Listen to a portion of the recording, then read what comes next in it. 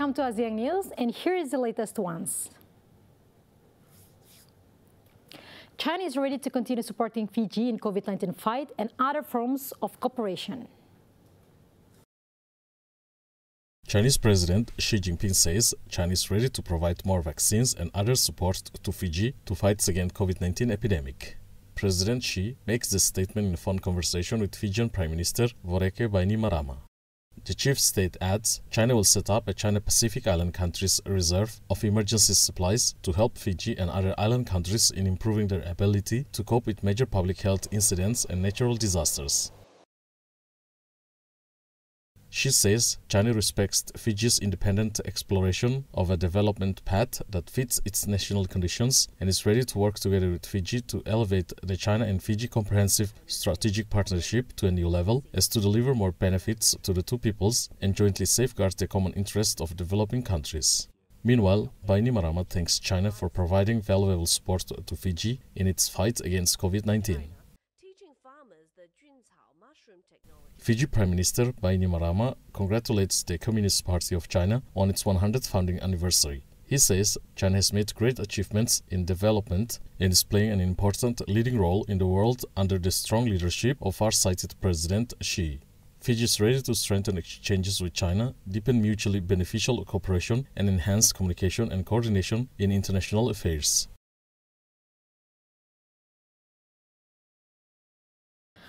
British Foreign Minister visits Cambodia after 30 years to build relations between the two countries.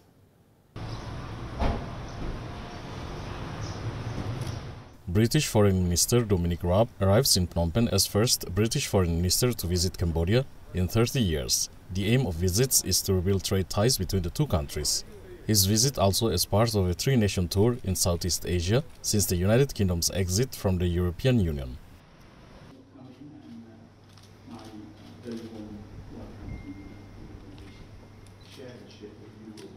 In the meeting, they discuss how to strengthen, enhance diplomacy and trade relations with the region. Raab also meets with Environment Minister Sai Sam Al and Ministry spokesperson Ned Pyaktra says in a tweet that the two talk about joint territories, priorities including human rights, trade, COVID-19 and situation in Myanmar.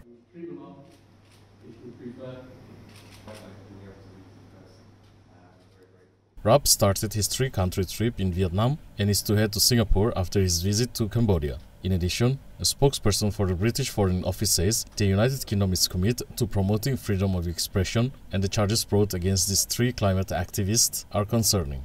Meanwhile, Cambodia says the deforestation and illegal logging had been brought to an end.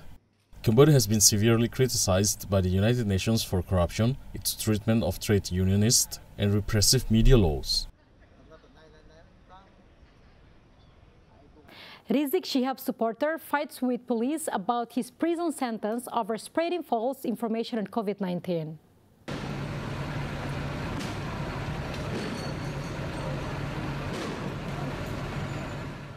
Supporters of Indonesia's hardline Islamic cleric Rizik Shihab clashed with police near a district court where he was sentenced to 4 years in prison for creating public unrest by spreading false information about his health status.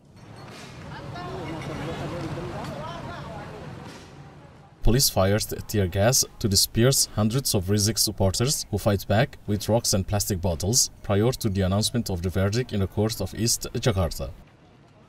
Meanwhile, prosecutors had called for a 6-year sentence over a video posted on the YouTube channel of the hospital where the cleric was being treated for the coronavirus.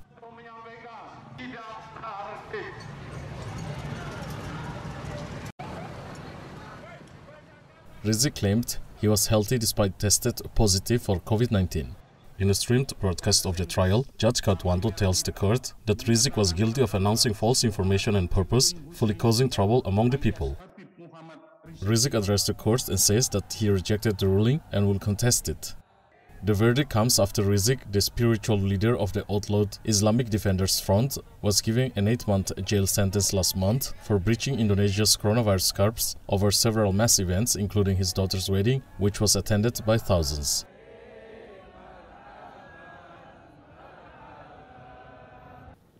Former Philippines President dies aged 61 years due to kidney failure.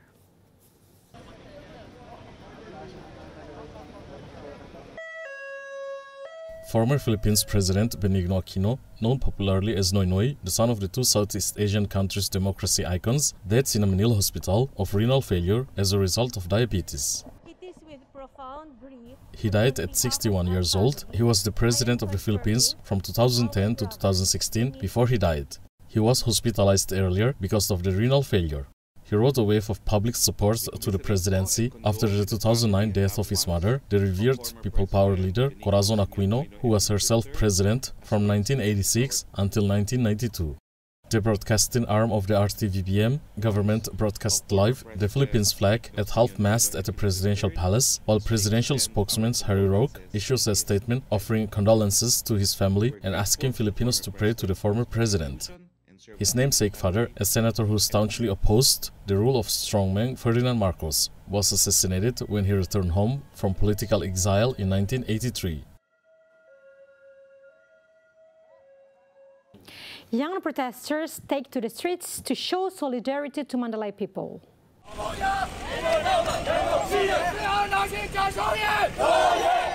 According to social media posts, a flash mob of protesters took to Yangon Street in Myanmar in support for a newly formed militia group in the second biggest city of Mandalay. Myanmar's security forces, backed by armored vehicle, clashed in Mandalay with the People's Defense Force group, which supports ousted leader Aung San Suu Kyi. Video obtained by Reuters shows the Yangon mob taking to the streets, raising their hands in a three-finger salute and chanting while holding a banner as a colorful flare is set off. Since the army seized power on February 1st and removed the elected government of Suu Kyi, the security forces have put down protests opposing military rule. In response, groups of opponents of the group, known as People's Defense Forces, have sprung up across Myanmar. Up to now, fighting involving lightly armed militias has been mainly confined to small towns and rural areas. But the group claiming to be Mandalay's new People's Defense Force says its members responded after the army has responded with artillery and airstrikes in other places after militia groups launched attacks on soldiers with casualties on both sides and tens of thousands of people displaced from their homes. The KTIT news service reports the army, supported by 3 armored vehicles, had surrounded a boarding school in Mandalay where the militia had a base. A spokesman for the junta did not answer calls seeking comment. The United Nations General Assembly calls for all nations for a stop to the flow of arms to Myanmar and urges the military to respect the results of a November election and release political detainees, including Suu Kyi. Myanmar's foreign ministry released a statement rejecting the United Nations resolution, which it said was based on one-sided sweeping allegations and false assumptions. According to the Assistance Association for Political Prisoners activist group, that security forces have killed at least 873 protesters since the coup.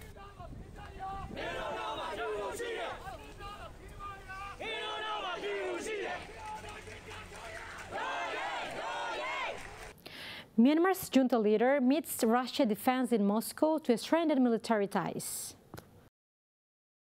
Myanmar's junta leader, Commander-in-Chief Senior General Min Aung met with the Russian Defense Minister Sergei Shoigu in Moscow. Russia's RIA news agency reports that Sergei Shoigu tells junta leader that Moscow is committed to strengthening military ties with Myanmar. Meanwhile, right activists have accused Moscow of legitimizing the junta, which seized power in February 1st coup, by continuing bilateral visits and arms deals. RIA quotes Shoigu as saying at the meeting that they are determined to continue their efforts to strengthen bilateral ties based on the mutual understanding, respect and trust that have been established between their countries. Min Aung attends the International Security Conference that opened in Moscow. Since the army seized power and removed Aung San Suu Kyi's elected government, troops have put down pro-democracy demonstrations and strikes and killed or arrested hundreds of protesters.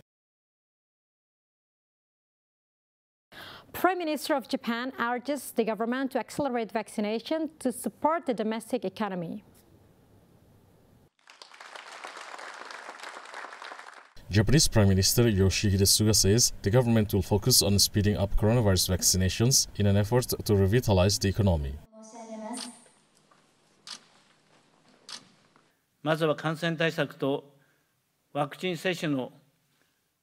We are taking a two-pronged approach consisting of steps to prevent the spread of the virus and speeding up vaccinations. Overcoming the pandemic will be most important in supporting the economy and protecting people's livelihoods. 最大の対策だと認識をいたしております。At the same meeting, Bank of Japan's governor, Haruhiko Kuroda, stresses the benefits of supporting private efforts to combat climate change and offers a cautiously optimistic view on the outlook for the world's third largest economy. 日本銀行では中央銀行の立場から民間における気候変動への We believe that assisting private sector measures to respond to climate change from a central bank's perspective will help stabilize the economy in the long run. 見たマクロ経済の安定に資するものと考えています。 Japan's economy shrank an annualized 3.9% in the first quarter, and many analysts expect any rebound to be modest in April to June as state of emergency curbs to combat the pandemic cool consumption.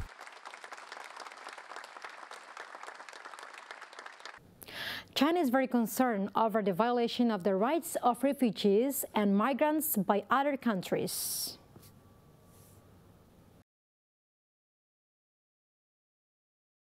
China voiced its grave concerns on the violations of the human rights of the rights of migrants and refugees by, among others, as the United States, the European Union, Britain, Australia and Canada at the ongoing 47th session of the United Nations Human Rights Council. In a statement delivered at the session, Jiang Duan, minister of the Chinese mission to the United Nations in Geneva, says, some countries have held migrants in immigration detention centers with poor conditions for a prolonged period of time.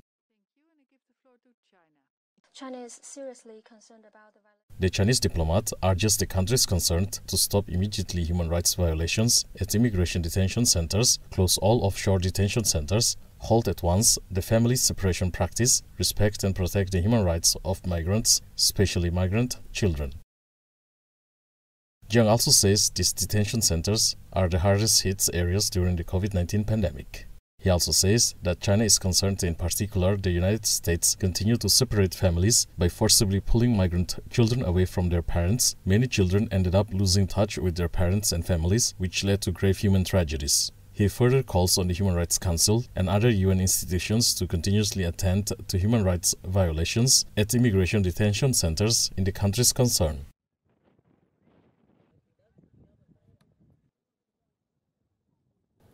Japan will give 6 million doses of vaccine to several countries of Southeast Asian nation.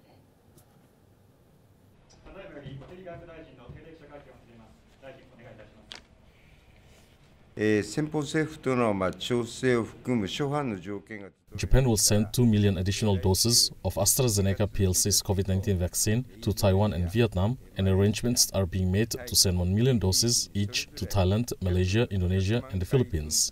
The direct donations, which should help Japan to increase its diplomatic influence in the Asia, as wealthy nations are being pushed to provide more doses to the global vaccine sharing scheme COVAX to cover a 200 million dose shortfall.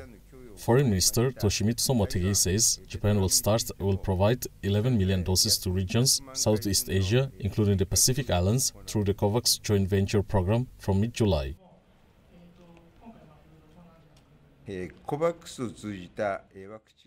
Japan has pledged $1 billion and 30 million doses for the COVAX facility, and this month its direct shipments to Asian neighbors are being made outside of COVAX to speed up delivery. This month, Japan donated 1.24 million doses to Taiwan, followed by the United States, giving 2.5 million to the island, which China claims as its own territory. Lithuania is also donating 20,000 doses to Taiwan. Taiwan has accused China of blocking its access to foreign vaccines, which Beijing denies. South Korean holds ceremony to mark 71st anniversary of Korean War.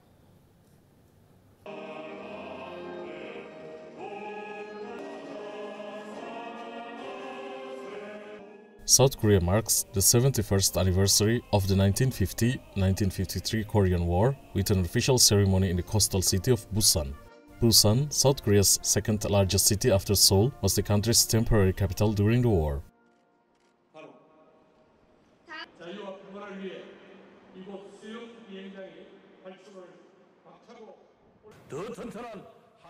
During the ceremony, which is attended by military officers and Korean War veterans, South Korean Prime Minister Kim Bo-kyum delivered a keynote speech vowing that there must be no war on this land again. According to South Korea's Ministry of Patriots and Veterans Affairs, 1 veteran and 3 families of deceased veterans were awarded the Order of Military Merit for their efforts during the war.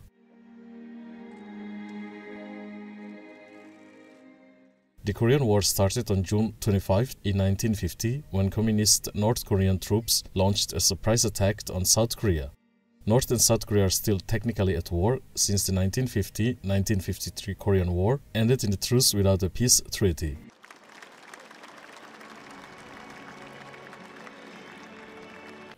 Well, that's the final news for today, and we're glad to have brought to you in today's program. We'll see you again.